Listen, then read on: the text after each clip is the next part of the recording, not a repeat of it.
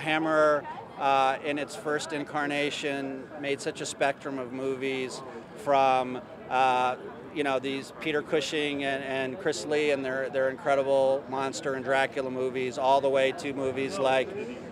She with Ursula Andress. So they made from the wacky to the scary, and for me, Quiet Ones needs to earn its way up onto the mantle to be part of that great legacy.